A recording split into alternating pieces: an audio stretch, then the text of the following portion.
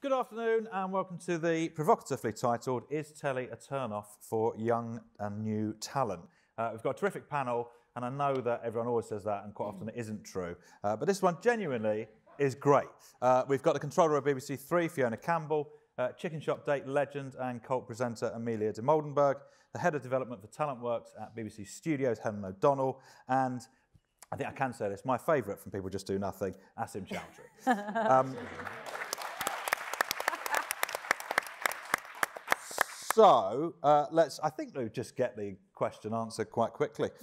Is Telly a turn-off for new talent? It's just yes or no down the line. Fiona? No. Amelia? No, if they commission. No, no. No. No. Yes, but commissioners listening, no.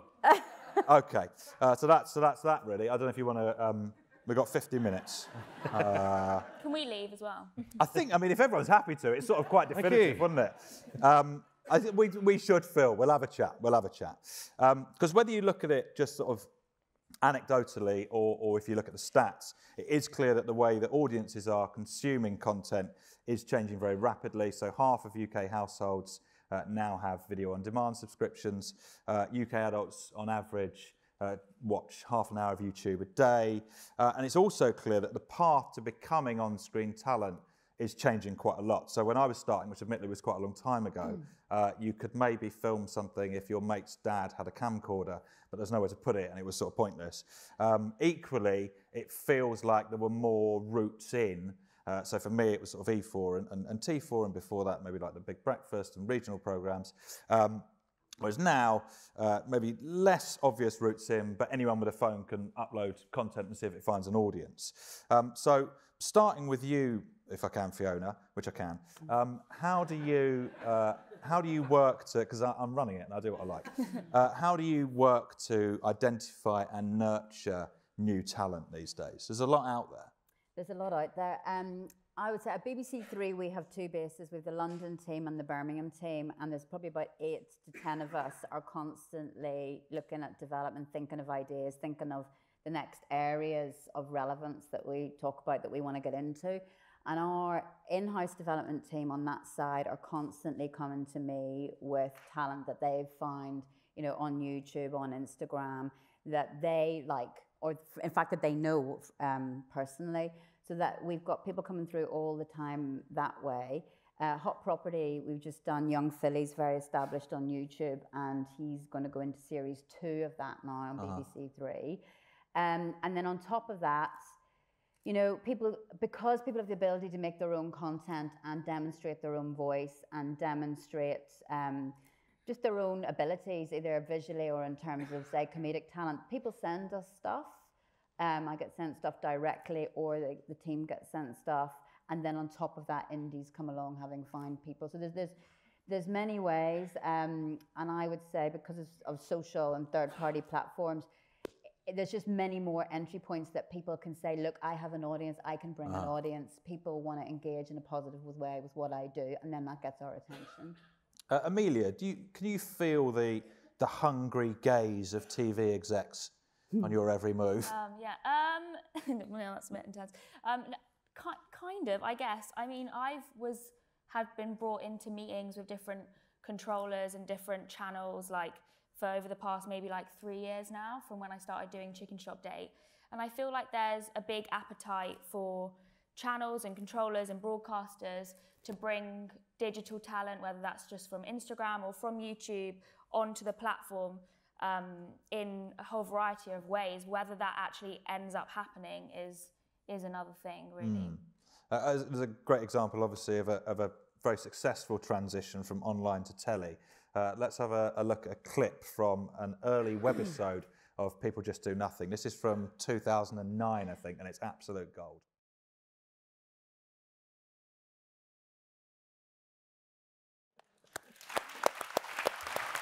So, hear your voice off camera there, so some stuff changed. But talk us through how you and Corrupt FM went from that to winning a BAFTA, but ideally do it in about 40 seconds. Right. Well, basically, I did a film and broadcast degree, so I had my camera, I was doing little shit music videos in car parks, And yeah, we just, it was based on an original documentary called Tower Block Dreams, which was also on BBC Three. And we were just obsessed with it. And also we used to like all rap and MC, and we kind of grew up around that same area. So we just mimicked these characters and we just started uploading it to YouTube. And then I think we had a very slow, it's not like Amelia, she's got a quite good, you know, she uploads content quite a lot. I think we did 3 webisodes in around 3.5 years. So it was a real slow burner. Yeah. We had jobs and shit. And we were just messing around, we didn't know. But then one of the, John Petrie from Rough Cut Productions, Ashatala's company, you know, he messaged me on YouTube, and we used to get a lot of hate comments because people thought it was real. As you can see, it looks terrible. You made it look even worse. I remember it being looking better than that. But people thought we were real, and they used to go, "You job-seeking scum," and get a life and all that. So I used to get a lot of hate through the YouTube, and then John Petrie messaged me saying I work for Ashatala. He produced The Office. Come in for a chat, and I was going to be like, "Fuck off, mate." Yeah. But he was like, "No, I'm for real. Come in." And we went for a chat, and then yeah. It's a great sliding doors moment there. Yeah. Fuck off, John. Done. You're not here. Yeah. So from effectively, obviously, owning the whole creative process and your own timeline, doing it in your own time, to it being broadcast on the BBC, how much control did you have to give up, do you think? I think it was not really as much of control, because we did 5 webisodes. We also did other content, and we were already gigging in character, so the world was quite developed already. Basically, they made it better, really. They helped us write, they helped us understand, you know, scripting, and, you know, and also a lot of the old stuff on YouTube, it's not really available anymore, because a lot of it was quite fucked up. It was like, you know, really sexist. It was like, but because we were really imitating how these people were in real life. So, you know, they would say sexist comments, they would say homophobic comments, but obviously that's the character. But you can't, that doesn't really fly on a BBC sitcom. And also they just helped us kind of broaden it out to a bigger audience, because I think, you know, the YouTube stuff, it was like 98% male orientated, you know? So then it kind of opened it up with characters like Mish, and they helped us develop it. And I think it was all good, and because there was so much there. And also we're all, the 4 of us, the creators, we're all such strong-minded individuals.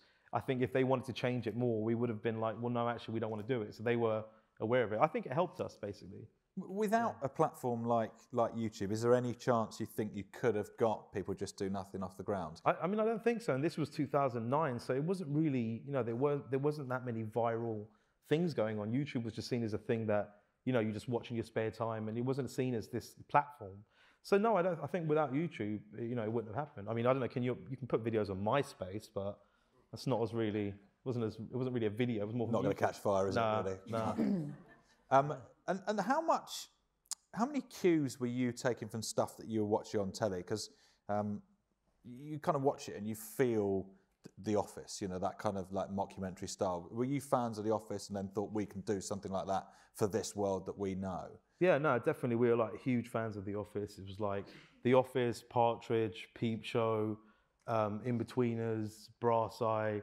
Like, we all watched that religiously, and we used to quote it to each other. But also the real inspiration came from the real people that we grew up around. Like, we knew all these characters. We were mates with them. You know, like Chabuddy G is like every dodgy geezer you know around the area. Yeah. You know, Grinder's every MC person who thinks he's amazing. Steve's is your fucking local pillhead. You know what I mean? It's like, these characters are real characters. So even though, you know, technically we would use techniques used in comedy, and we understood, you know, about pacing and awkward moments and beats and all that kind of stuff. But we had to bring our own world into it, our own West London kind of, or, you know, sincerity to the show.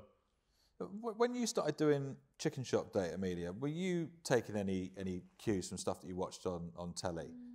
I guess Pop World was a big inspiration for me, like Simon Amstel, Makita Oliver, the way that they were able to, were you on that? No, I just did a bit where I was like, here's Pop World. Oh, okay, cool. I was going to say. That was listen, I make it sound easy, but seriously. That was my favourite bit. 50 times. That was my favourite bit. Thank you. Yeah, big inspiration for me too. Yeah, like the way that they interacted with celebrities, with musicians, and it was such a like fun environment, and poked fun at these people that are in some kind of position of power and were asking questions that I think you always wanted to know the answer to, but the straight-edged sort of music interviews or just interview formats in general weren't really doing that at the time when I started Chicken Shop Day. I started Chicken Shop Date because I was bored of the regular music interview formats that I'd seen, and I sort of wanted to do something that with like comedy first. So yeah, I guess Pop World was a big inspiration, and then I guess Between Two Ferns, that Galifianakis, and Comedians in Cars Getting Coffee, the Jerry Seinfeld show, kind of. But yeah, they were like the biggest inspirations to me, I guess. And when you look at sort of creativity generally, do you think there is more out there online than anywhere else, Helen? Yeah, absolutely. I think we've stopped having a barrier to entry. So you can, if you've got a creative voice, you can find a vehicle for that voice, whether it's a short Instagram story that will take you next to no time to record and upload, or a fully scripted YouTube show that you spend a lot of time producing. I think that's what's really exciting. If you've got a creative voice, you can get it online to an audience very quickly without a whole load of gatekeepers asking permission to them. You can just go and do it. Yeah, what we find increasingly, which is interesting, is even people we're casting into formatted shows, it will emerge in strange ways that they have their own hidden YouTube channels. And so you don't even, but that's not related to what they're actually going to do with us, but you just sort of realize that lots and lots of people are running their own content vehicles. It's like Dragons. They're not trying to be, presenters. Is not what they're trying to be. It's just how they have fun. It's like in Dragon's Den when they pitch one business, yes, and then they go, "What about your other business? Oh, that's not available." Yeah. Like, no, we want to. No. That's it. That was actually doing well already. Yeah. I don't need you for that. So I'm getting more of these emails that says, "You remember the guy that we thought was really good? Well, it's just emerged that he's also," and you're like, "Wow, these people have got these different channels going on. It's interesting." But yeah, Chicken Shop Date happened because I originally pitched it to online platforms and broadcasters, and nobody wanted it. So then I was like, well, I'm going to steal myself, and so that's how it happened. Really, it's because of like the gatekeeping is, I think, such a barrier for so many young people, especially, and what YouTube has allowed, and YouTube and now obviously Instagram too, and other social media platforms is like, yeah, as Helen was saying, for you to be in control of your content. But there's people like there's some first time presenters that we are going to be working with. That felt a bit mean. Later on the year. First time, do you know what I mean? Whatever, who's anybody's first time. But, and, when they have an Instagram channel, or exactly they've got a set of stories going out, you can see that they've got, it's a place where I can see what they've got to say and how they say it, and also how people react to what they say. And it's kind of like a mini pilot, a mini taster to what they want to say in an hour on BBC Three. And that has, for those people that have come to my attention that way, it's really useful because it's just them. They haven't got any agent, they haven't got anything. I think that's what's really exciting, because then you do everything. So you write it, you edit it, you direct it. You're also doing your own marketing plan for it. You might be creating your own digital assets and your own design. That's to be celebrated and applauded. Yeah. Being an all-rounder in all of those things is so valuable to be able to, like, both me and Asim, like, we produce a lot of our own content. I do anyway. I know Asim does. And so being able to know both sides of the industry, I think makes you a better performer, it makes you a better producer. There's a kind of interesting thing talking about the gatekeeping, because you look at, some stuff is fully formed, like Shiro's story, for example, which is amazing, and has now gone on to do incredibly well. But you sort of know that would not have been picked up by a broadcaster. Like you just do, don't you? And that's maybe something that we need to look at, isn't it? Do you think, Helen? Or is it great that it exists on YouTube? It is Telly the big ambition. Sometimes it's okay to not be on TV. Maybe it reaches a bigger audience on YouTube, or you can have comments on YouTube, and you have full creative control. So really, they can do it without the TV industry. Yeah, I guess I'm thinking from the perspective of TV people. Yeah. It's a shame for them. Yeah, well It's not a shame for for Ratman. No. He's making a movie now. Yeah. Yeah. Doing amazingly well. For anyone who hasn't seen Amelia doing Chicken Shop Date, and it's had 26 million streams and counting, so you probably have. Let's have a quick look at a highlights reel.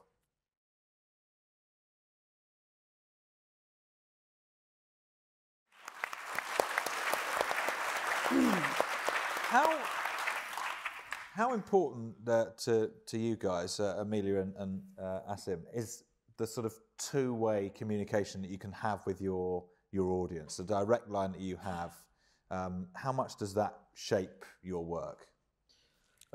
Yeah, I think a lot. I think personally for my Chabuddy G socials, I a lot of the time I test out jokes. So if it's something funny comes to me, or if it's like a cultural kind of thing that happens, you know, in pop culture, or just generally anything, I'll put it on my Instagram, put it on my Twitter, my Facebook, and then I can instantly see the reaction. If something goes viral, a lot of that stuff makes it into the show.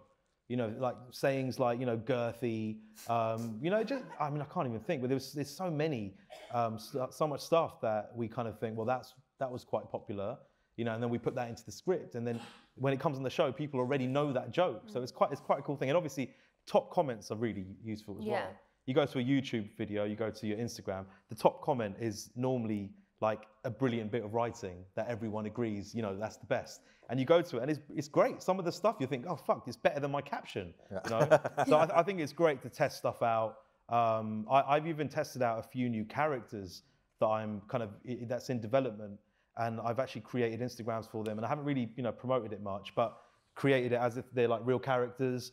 And they've just got like, you know, they just get following. And you start thinking, okay. And then what I'm doing is I'm actually developing a character in real time on social media, which is, you know, like, you know, obviously I did that with, you know, with Chabuddy G, he kind of existed before that as well. But now that I'm so super aware of what people catch on to, what they like, I'm actually forming these characters. Then I understand the character so much because they're real, they interact with people. So when it does come to scripting and, you know, you're plotting out a narrative or something, I know how that character is going to react in certain situations because I've kind of tested it out, you know. So I think it's great. And also for kind of my agent, Debbie Allen, she kind of always told me that when you are doing, you know, character stuff, because I like doing character stuff, I don't really like doing too much stuff as myself. I like the mask to hide.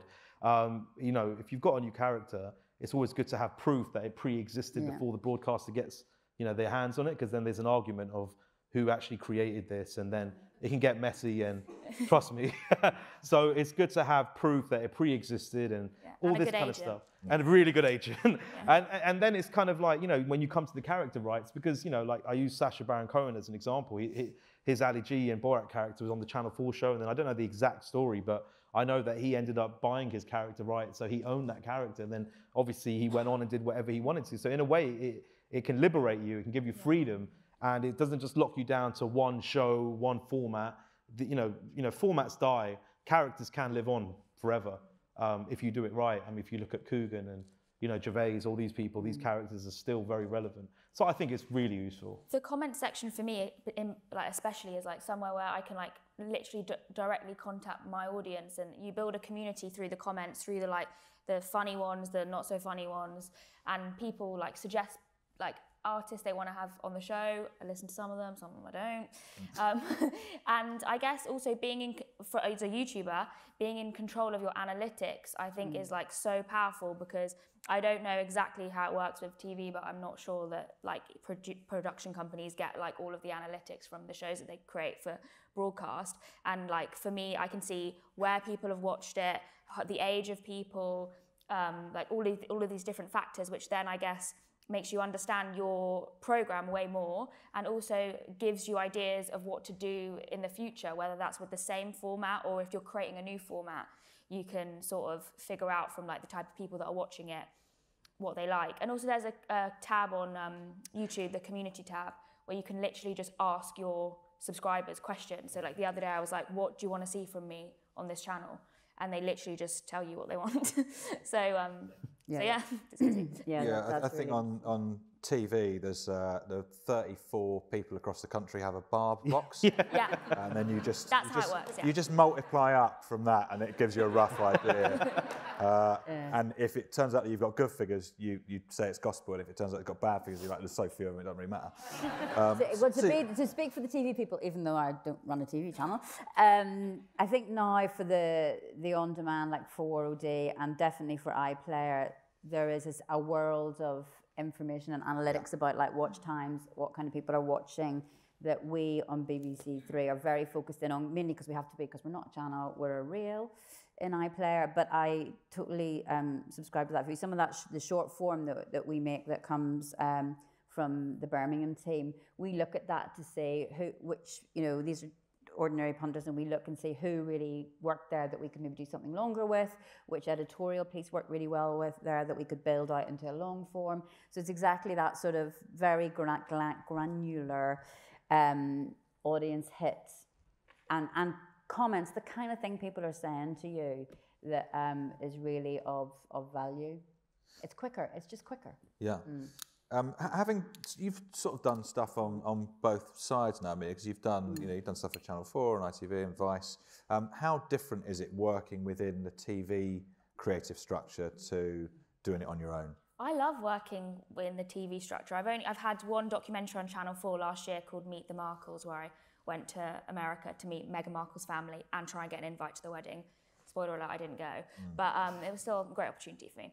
And but yeah, working with production company Monkey Kingdom, like they were brilliant. I think, you know, it was my first time doing something on television, and to have the backing of like a production company that was so collaborative made things so much easier for me, and I had a brilliant time.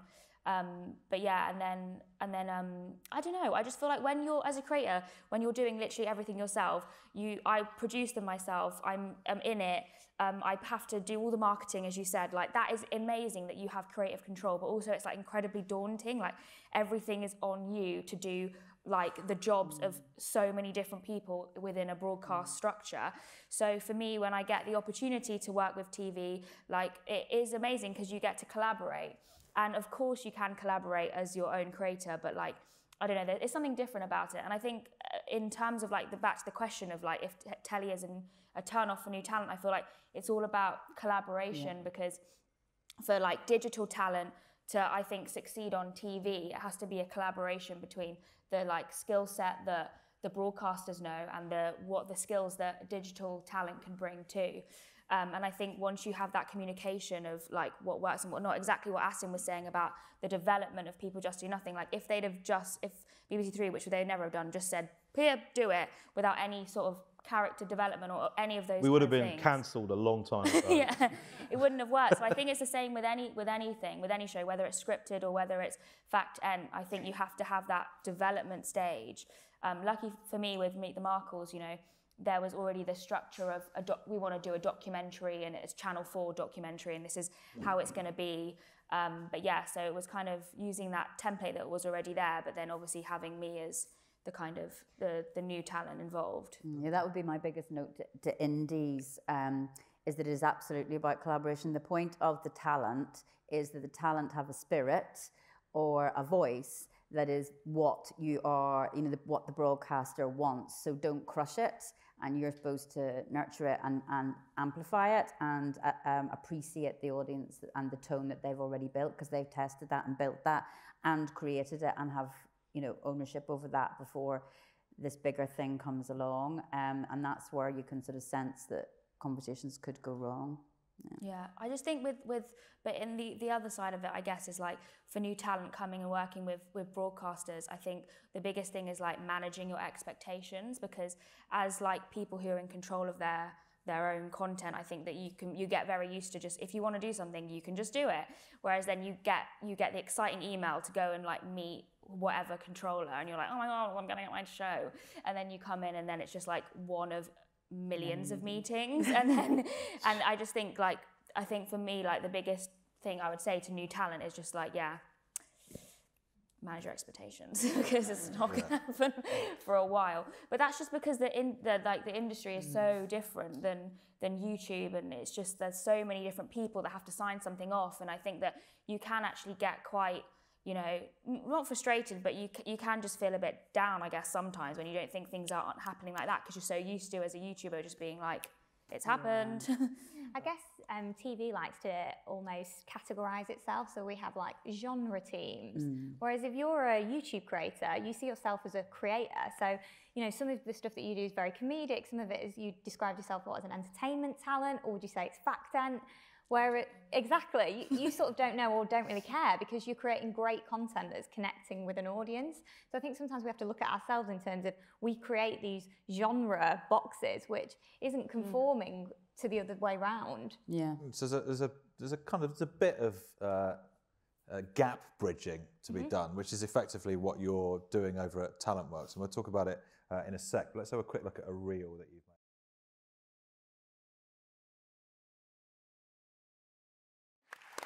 So what are you doing over at Talentworks? How long have you been up and running for? So we launched in October last year, so fairly new. We're a label within BBC Studios. So our total focus is on, as Adrian said there, building bridges between BBC Studios, which houses some of the best production facilities in the UK, and new emerging green talent. So an example of something we did was we ran a comedy retreat earlier in this year, where we partnered with the BBC Writers' Room and we took 8 digital creators away for 4 days, and Amelia was one of them. And it was basically 2 objectives. 1, build a relationship with BBC Studios, and secondly, sort of upskill, but not in a patronising way. It was sort of like breaking down the jargon that the TV industry imposes. So if Amelia was going to come in and then someone was saying, oh great, have you got a treatment for that? Have you got a character arc for that? What's the story of this? She doesn't have to write a treatment for what she's created. What she has got is an incredible voice. And it's sort of what you were saying, you know, you'd already cracked the characters in the world. You might have not cracked writing a great treatment or your great pitch, but you've sort of got the bare bones. So that's what Talentworks does. It works to upskill but again, not in a patronising way, to bring together and bridge gaps between new talent that are online. So we sort of like to call it digital talent, but you can sort of scrap the word digital. It's just talent that is on a different platform. We look for storytellers, so people that have great voices, whether that's comedy, factual, you name it. It's cross-genre and cross-platform. I mean, these retreats, sort of away days, they sound like a fucking nightmare. Do they work? Are they good? Well, I don't know. Amelia? Amelia? Yeah, no, they're not nightmare. Okay. No, I loved it. It was amazing. Like, just as you said, like, because I'm someone who I like writing scripts at the moment, but I had no idea how to do that. And something as simple as like, yeah, exactly, like story arcs, or how to like introduce a character into their first episode of a sitcom. Like, they're all kind of things that we were learning there. But yeah, it was amazing. Even just to meet other writers, it was great, because I never like get to interact with that many other people that are like on-screen talent or like other writers. So even just to meet those people was great. I think there's like, in this country we have like, you know, like I've pitched a few things, but I always pitch to the producer from the production company. In America, like we went out there a couple of years ago, we were pitching a few things. You kind of pitch directly to the networks. And you know, a lot of it is about you being in the room and selling them the idea, selling them that dream. I think it would be nice to see that come over here, because here there's always that middleman, you know, with the producer and the production company. It would be nice to go into a room with a commissioner and sell them, you know, kind of a bit like that Partridge scene, you know, smell my, you know, that, not that, but you know what I mean? I think there's like, there is some benefit in having that direct. For someone who can't, I'm not great at treatments, you know, I can write, but you know, I can write a script, but in terms of selling it and make it look all flashy and all that, I'm rubbish at that. I'll do something shit on Microsoft Paint, like it'll look shit. But like, if I'm in a room, I could sell anything to anyone. You know what I mean? But I think that's what it is. Like, you have to have, they have to see that kind of energy, that charisma, you know, that passion. And I think that it would be nice to see more of that happening in our industry, where people who might not be the most academic or articulate and can do this, can do that, but can go in a room and tell them that your passion and your dream. And then on the basis of that, you can start working, you know? I think that would be nice to see. Yeah, bring people in. A lot of people come in to see us, and meeting them directly is definitely more exciting. Yeah. And more infectious, and sticks in the memory more whenever you've met the... Yeah, because you know what it's like. You get treatments and scripts, and they just sit on your table, and it's like, you know, where's that passion? You want to bust in the door and go, listen, I know, this is my dream, motherfucker. You know what I mean? Like, you want that energy, you know what I mean? And people like that. In America, it's like that. It's threatening. In America, it's like that. It's like, okay, what you got? You know, and you're like, right, so... The first time I did meetings in America, I genuinely, because they're so full on and so into you, I came out and thought, I think I've got my own sitcom. Yeah. I didn't have my own sitcom, but you genuinely just like, well, they loved me. Yeah, yeah.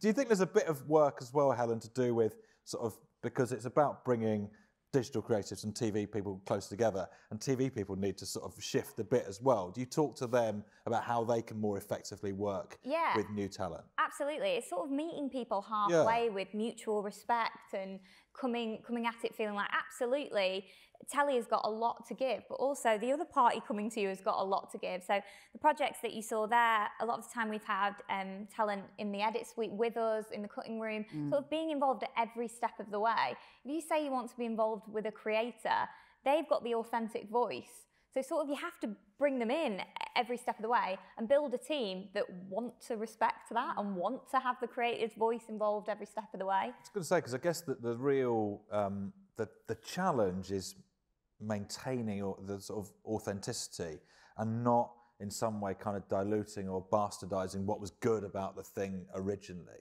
Yeah. And that's what we've got to get better at, isn't it? Yeah, I think what we want to work with is talent who want to do something broader than their platform. So they can create content on YouTube. Brilliant. Carry on doing that. Come to Talentworks or BBC Studios or a commissioner when you want to do something different or broader or slightly separated. Like you said at the beginning, you know, People Just Do Nothing, the TV show, ended up being something sort of, it had that essence, but it was a bigger scale of production. That's sort of when you want to talk to talent.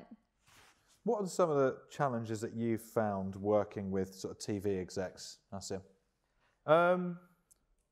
Well, they're all, you know, Illuminati. No, I'm joking. You know what? No, I think that, not in a bad way, but I think there's a certain kind of hierarchy in every channel, production company. You have a few brilliant producers. You have kind of a tyrant kind of overlord in a good way. You need them. You know, they're the ones who get shit done. Big up the tyrant overlords are in. No, they get shit done. You know what I mean? You need the head honcho, the person who's gonna, you know, the businessman who gets stuff done, or businesswoman. And then you have brilliant producers. You have, you know, it's just a kind of a setup. And I find it, you know, working with different production companies, different channels, you have that. And I think the most important, for me, the most important thing is, if I want to work with, I don't care how big the production company is, I don't care the format. For me, it's about having a brilliant producer. Like, producers are the heart of all kind of projects for me. Like, you know, I've left big production companies, you know, taking my projects off them because I didn't think the producer was up to, you know, they are the heart and they run the show. You know, and when you have like our producer, John Petrie, who's now at Channel 4, he's a commissioner there. You know, he bled People Just Do Nothing. Like, it was his life. It was his, you know, he gave everything to that show. You know, and it's nothing to do with money. It's nothing to do with success. It's about pride. It's about something you've started and you want to make sure that it's brilliant, you know? And that's why when we won the BAFTA, it was kind of like a thing of like, yes, all that hard work, because, you know, we didn't chase ratings. We didn't try to broaden it out. We still know that People Just Nothing isn't like an In-Betweeners or a peep show. It's still quite, it's not mainstream, but we're really happy. We're comfortable with that. And I think, and credit to John Petrie and Asher Tyler, I think they both understood that it could have been this really big, broad thing if we wanted it to be. But because we really thought, no, we want to make sure that we keep it true to its roots and what we started on YouTube. So I think it's been interesting. But producers are everything. Like, if you find a good producer, and that's what you know, as I go on, I stick with the same people, really. I work with the director on People Just Do Nothing, Jack, the producer. I want to work with them again because they're brilliant. And I think you find that with artists in collaboration. You know, when you find something and it works, then, you know, stick with it if it's not broke. So, and it's really hard to find great producers. I honestly think it's a really, really brilliant talent if you're, you know, it's a great find. The producer's close to the creator, and they keep the creator's confidence up that you're not going to fuck up with their idea and their spirit. So, and the producer's with them on every shoot and every day. So if you lose the confidence of that person, that point person, you are a bit fucked. So I would agree with that, 100%. How reliant on the work of, for example, Talentworks are you at BBC Three? How much of that stuff do you do in-house? We do some of that in-house because our own in-house team, you know, come forth as part of the development process every week with their own ideas. They know what areas we're looking at, so they're constantly saying, well, there's this person doing this, so we're going to start piloting a show with Harry Pinheiro soon, and that came up because of, you know, we were interested in looking at a certain area that he was going to be relevant for. Going back a couple of years, like Ben Zand now works with BBC Studios, and he worked in the digital, you know, a couple of years ago in the digital space, and now he does documentaries for BBC Three. So that has been, you know, that is really important as a place for us to find people, because then you can see, as I say, you can see their voice, see what works, see what they want to be, rather than the TV people trying to think, actually, we think you could be a bit like this, and you could speak like this, and you could say it like this, and you could, and that just doesn't work. I think there's basically, I think sometimes, like, because we've kind of seen it from the early stages of YouTube, so we know a little bit about YouTube, we know more about TV, kind of our journey. But what I've seen in the last few years is kind of, TV, executive and people, they kind of look at things and they think, oh, that's gone viral. Yeah, And we'll they have jump a bit on of that. it. We'll have a bit of that. Yeah. And then, it's kind of that rush of like, that's selling fast. Let's get that. It's kind of this almost like wheeler dealer mentality where it's like, that's hot. Let's get that. Put that in there. And then sometimes they don't work, right? So I think, and then sometimes you find something and it's like more of a slow burner and you develop it. But then on the other side, for the kind of viral person, they kind of look at television and go, well, that's official. Like, yeah, my YouTube, I've got millions of things. But if I'm on TV, there's this, you know what I mean? So I think both, there's a slight delusion there where the TV people are going, oh yeah, they're viral, they're hot. But yeah, they're hot for a month. Then the next viral thing comes along. And then for the viral person, it's like, I'm on Channel 4, mum, like, Yeah. But then you look at Channel 4 ratings and it's like, well, actually, you're getting more views on YouTube. So slide this there, no disrespect. Yeah. Men lie, women lie, numbers don't. No, so I think there is a slight delusion there. And I think there needs to be an honesty on both parts. There needs to be a transparency where it's like, yeah, you've got 10 million hits in a month or whatever, but what have you got next? Can you develop that? What, are you going to sustain that? What is your fan base like? Are they loyal? Or do they just want that again? Do you know what I mean? So there needs to be a conversation. I don't think there's a conversation there because people just go, yeah, let's do it, money. What were you saying earlier about you can't recreate viral? Like you can't recreate something that's viral? Yeah, you can't. I think if you set yourself out as a thing of being like, oh, I'm going to make a viral video. Yeah. Like, are you setting me up for what I think you're setting me up for? No. What? All right. So are my shorts really low? I feel like I keep on putting. Are you getting a bit too much Distracted. thigh? Sorry. They were riding up. Well, they were slightly, quite high, they were weren't they? If I pop out, just let me know. No, but no, I think you set me up for the t-shirt thing. No, but you can talk about the t-shirt. Shall I do Talk it? about the t-shirt, yeah. Go on. All right, so we're talking about you can't create something viral. So I was on holiday last week, and I twisted my ankle. I was in the hot tub. I was drunk, and I twisted my ankle. So obviously I was out of action for a couple of days. So I was just like, I'm obsessed with that Come Dine With Me episode. You know that? Congratulations, Jane, you've won. You know that episode, yeah?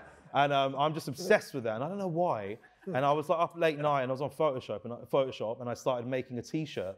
And the T-shirt was like his face, and them in the background with like a really classy font, and it said, "Enjoy the money, Jane." And I just put it on Twitter like 3 in the morning, and I went, "I'm bored. I made this." And then I woke up, and it had like, I don't know, like 1.5 million people had seen it on Twitter, and it went viral. And then everyone was like, "Oh, where can we buy it?" So then I just called up my merch guys, and then the next day it was for sale. And I was just, but I was like, I couldn't have planned that, you know what I mean? That is something TV can't do. That is something TV can't do, but weirdly enough, it's a TV reference. So, but yeah, I'm just saying it's weird in that way. It's incredibly Chibadi G as well. It was very meta. They were like, hold on, you're actually selling T-shirts in real life? Yeah, I am. I'm method. You can buy the T-shirts, by the way. I'm not even joking. It's the website is. No, come on. What's the website? No, I think he can sell a bit. It's Yeah. fine. This website is whatasadlittlelife.com. Because remember in the clip, he goes, "Dear Lord, what a sad little life, Jane." Anyway. And then Jane from the episode commented on my Instagram. I swear to God, she was in my Instagram. She was like, "No, this is how it happened, blah, blah, blah." So, but then we squashed the beef, and now I'm sending her a T-shirt. Yeah. It's insane. That's the internet for you. It's the Wild West. It's good stuff. the Wild West. Circle of life. Sorry about that. Do you think that digital platforms are, and we've kind of touched on this a bit, are being taken as seriously as they should, or is TV still, for some reason, seen as like the holy grail to both in the industry and the audience? I think it still is seen as kind of a level up than YouTube anyway. Even though, as everyone's saying, like you can be getting this X amount of views, the numbers don't correlate, but still I feel like it's people take it more seriously. Whether that's, I also think it's a lot to do with like kind of the way it's written about in terms of like the press that TV gets is just like unmatched to probably that like a YouTuber would get. it's just a completely different audience as well. Like somebody that's got like millions and millions of subs on YouTube, like could just walk in this room and maybe like no one would even know who they were. Like that is kind of mad. But I do feel like for me especially, like TV is something that I definitely is an ambition of mine, like to you know, be in that space more. And I don't know why that is, because I guess I could just be doing it on my YouTube channel that has this many followers, this many views. But I think it's more about reaching a wider audience as well. Is there also like a togetherness about it? Like, you know, when something's on and the whole nation is watching it, yeah. 9 p.m. Love Island, like, or, you know, whatever, Big Brother, like we're all tuned in to watch it. The repeat of Come Dine With Me. Yeah. And also there's that thing of, oh, Ep 1, yeah, that was amazing, can't wait till next week. YouTube, bang, it's all there. Netflix, bang, you know, just binge. There is that, it takes away, I think, a little bit. I remember when People Just Nothing, our first or 2 series on TV, and then obviously BBC Three went online, and then they just started dropping the whole series online, but then they were repeating it on television, and then our figures were really low on TV because everyone had seen it online. So it does sometimes momentum, you know, I think there is something... The interaction in the real world with the content is a lot different. When everyone's watching it at the same time. Look at Love Island, like me and you were tweeting during Love Island. That's like my favorite time to tweet. We were tweeting throughout the whole live tweeting, was that, you know? Yeah, live tweeting. And that's great. Like that is such an amazing, and that's why Love Island got all those numbers, because people were like, people who don't even watch it on Twitter, they're like, I can't fucking escape Love Island. All right, I'll just watch it. Whereas YouTube or consuming online content, I guess, is a very is more of an insular thing. It's like you do it at home in your own time. Like when no one's there, it sounds really silly, but you just watch it when you want. And I guess what Asim was saying about TV being more of like a, you know, a Gogglebox type vibe. It is that. I'm on TV, Mum. It's that thing. And the marketing machine of TV is still quite powerful when it gets going. It really is. Like the billboards even. Like you get billboards for like Chicken Shop Day. There should be more reviews and journalists reviewing YouTube and giving YouTube that same level of, oh right, the new episode of Chicken Shop Day is out. What do you guys think? Yeah, I think it has a lot to do with the perception of media right. in terms of like how it's written about in the press. I agree. I think there is a bit of a sort of sands of change at the moment, but certainly like 3 or 4 years ago, if you read an article with a YouTuber, it was either how much money do you earn or what the heck do you do? Yeah. Like that was almost the mainstream press top questions to ask, not sort of what's your creative vision, how did you start this off. So it is sort of like meeting people with respect in terms of what creative content are you making. I think mainstream media is changing, but certainly 3 or 4 years ago it was very much us and them. I think we might do a few questions from the audience. How do we feel about that? Anyone want to ask a question? I think we've probably got roving mics that I can't really see. Have we? Yes. Any questions from anyone? I mean, I can go off the app. Oh yeah, here. Yes, up there. I can just about see a hand. It should only take 45 seconds to get the mic to you, so everyone talk amongst yourselves. Keep your hand over up. there. Keep your hand up. Anyone closer got a question? That'd help me out. Yeah. Go on. Yeah. Do you want to? Yeah. Start loud and then bring the mic in. Oh, it's here. Well. Wonderful. Hi. Make it worth the wait, please. I was just wondering, in terms of YouTube content, I find that people are free to sort of experiment and play different personas, but in TV, people can sometimes get pigeonholed, and particularly with documentaries. So, for example, I'm Muslim. I see a lot of Muslim talent who only do Muslim documentaries. Do you think that's a problem and that's off-putting to people who are perhaps online and want to make that bridge? I think, we endlessly have to be working on perceptions for sure. I don't think people should be put off, I find, like, I was just on the bus on Monday to Derry from Belfast, and somebody emailed me out of the blue with a story, and it was a good story. I knew nothing about them. I don't know who they are. I don't know anything. And actually, it was just so powerful that they got me immediately. And I thought, actually, I could see a film in this, and got our team to say, get them on the phone. So I don't think people should be looking at TV and literally thinking, oh, they would never have me, or that's the way they would use me. I think it is more nuanced, and it is changing all the time. So I would be disappointed to hear people thought like that, and I'd like to think that if they thought like that, they could tell us, and we would you know, convince them otherwise, because we are doing that. There is that argument of, like you were saying, the Muslim channel only does Muslim documentaries, right?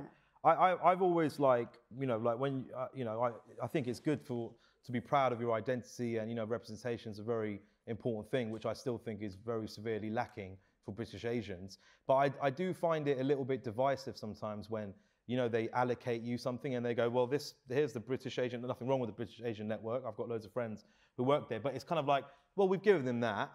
You know, that's their thing, let them do that. We can just get on, you know, crack on. So I think that's a problem. And I don't think we need that segregation. I think it just needs to, and as young Asian people coming up, you know, like my little brother, he's 16, he kind of looks up in the industry and he only sees me, a few other people, Guz Khan, a few other, you know, Riz Ahmed. He only sees a handful of people. And really, that's ridiculous if you think about how much talent there is out there. And that's because sometimes, you know, you do just say that this is for you guys and you've got that now, you know, be happy with that. And I think that's wrong. And I think it's moving in the right direction. But I think YouTube helps that. I think YouTube is like, you know, you never look at YouTube and go, oh, well, that's that. It's just, it's, you know, it's whatever. It's whoever. And I think television, like TV, needs to move more towards that setup. I'm going to take a couple from the app, actually. I don't usually like the app, but there's a good one here. It just says, Asim, you've popped out. Apologies. Pull them down low. Pull them down low. All right. And then also a question. Are YouTube and Instagram too saturated for newcomers to build an audience? Not if your content's strong enough. I don't think so. Like there's people, new creators coming up all the time. Like just because there's loads of content out there doesn't mean that yours isn't gonna like pull through for whatever reason. Obviously it might be a bit more difficult, but yeah, I think that if you're doing something that's authentic to you, like everyone has their own voice, obviously, and just by making something I think that's authentic to you and who you are, then you're going to be different from everyone else automatically. So I think, yeah, if your content's strong enough, then you shouldn't have an issue with the amount of other YouTubers. Yeah, some of the people we get most obsessed with have just got a few thousand people or 10,000 people, which is a lot in my head. Yeah. And it does feel quite meritocratic as well. Like, basically, if your stuff is, like, if you're looking at it thinking, well, the reason I'm not finding an audience is it's too crowded, it might just be that you're crap. Yes. And that's fine. Like, that is fine. Like, not everyone has to be good. Yeah. True. Yeah. Also, you go on like a wormhole. Like when you start on YouTube, then you're just in one place, and automatically you're like somewhere like random, like something about like I don't know. The dark YouTube journeys. I love them. They're them, and then you find a YouTuber that only has so many amount of subscribers, but YouTube allows you to like go and find the most random content. It's not my favourite way to just kill 6 hours. I love it. Yeah. It's great. Yeah. You used to be The Sims, but now it's that. You spend hours on The Sims. Any more in-room questions? Yes, at the front here. There's a mic very close to you. It comes. Hi, I was just wondering, Asim and Amelia, what advice do you have to TV channels, commissioners, who are all desperate to try and get more young viewers? And also, what are your... Like Amelia, you said you'd love to do more TV. How do you feel about the kind of Netflix and Amazon and the new SVODs versus the traditional broadcasters? Well, yeah, I guess to answer the second part of the question, yeah, I think that all of those places, Netflix will have me. I'll just say yes. Any of those, I think people are interested as much in those kind of online streaming platforms as broadcasters. I think it's just kind of whoever makes the best offer, I guess, in terms of a platform. Yeah, money, and also not just money in terms of You've got your t-shirt money, mate. Shut up. Whether it's a good option for you. But in terms of the first question, which was how do you attract what advice younger TV generation channels to TV? I mean, I think personally, if it's not affecting culture and if it's not moving culture forward, there's no appeal for me personally. If I'm a young person, I'm thinking, okay, like basically someone told me this stat the other day, like the highest grossing film of all time was Avatar. It's now, I think, taken over by Thanos. The Endgame. Endgame. So Avatar, up until 6 months ago, was the highest grossing film of all time, right? And if you think about Avatar, it's probably like it's probably had the least impact on culture, pop culture. Like, who even remembers that film? It was like, it made shitloads of money. So I think, me coming up, I'm not looking going, what makes money? That's successful, that's what I want to do. I think it's important to understand what actually shapes culture. And, you know, the content in YouTube, that shapes culture now. That's part of our cultural narrative. It's part of our meme culture. It's part of our sense of humor. The same way Peep Show and In-Betweeners and Alan Park, all that stuff was. So I think as a youngster, if I'm looking at television, I need to, you almost need to go back and think, you know, when TV was making shows that were really shaping culture, I think, you know, I think that would be more attractive. Like, I think that's the way you get them to say, look, we don't want just a hit. We don't want a viral hit. We don't want to do this. We want to make money, but you don't want to, you know, I think for me, it's about what are you actually contributing to the culture and does it move it forward? And that's what I would say to target. And I think also that young people are really in tune to whether something is like authentic or not. And I think that is a really big thing. It's not, you could take like talent that young people really like and just put them on a show and be like, oh, they know this so-and-so, let's put them in a show and they'll love it. But I also think it's about making content that doesn't take itself too seriously, because I think when something's too earnest, like, well, for young people, I think it can throw them off. I feel like they want to see something which, you know, they can relate to in some way, and they can think, oh, like, I don't know, they see themselves in it. So I feel like not being too...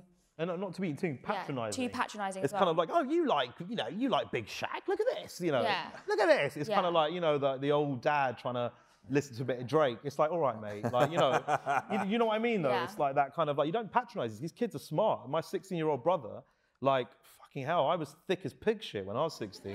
Like, the stuff he can do online, and like, they're so advanced. I mean, they are quite, a lot of the real world stuff they lack. Do you know what I mean? There is a you know what I mean? They are pretty thick as well. But like, in terms of like, you know technology and all that, like, they're so advanced. They're very advanced, going to take over the world. Yeah, they are. Just before I let you all go, we're going to go down the line again, and I just want you to each give me someone that you're watching online at the moment that's creative, interesting, innovative, that you think the people in the room might not know about. Effectively, I'm asking you to do their jobs for them. So, Fiona. Natasha Bateman on Instagram. What does she do? You have to tune in. She has a channel called Our Lady Balls. That's all I'll say. Oh. I'm in. I watch a show called Gasworks. It's on Boiler Room. Ah, yeah. And especially Alhan as well, and he does his own stuff too. I think that's one to watch out for. I'd go Amelia Gething. She started on TikTok. You're going to say me then? Also Amelia. She started on TikTok and now does scripted comedy on YouTube. Okay. Mine's, it's not a person, it's Tiny Desk. It's quite popular. They do live music in a little library, and it's just the best thing ever to listen to. The music is just incredible. And check out Asim Chaudhry and his t-shirts. Available to purchase. That is all we've got time for. Thanks very much to our fantastic panel, Asim Chaudhry, Helen O'Donnell, Amelia Dimoldenberg and Fiona Campbell. I think the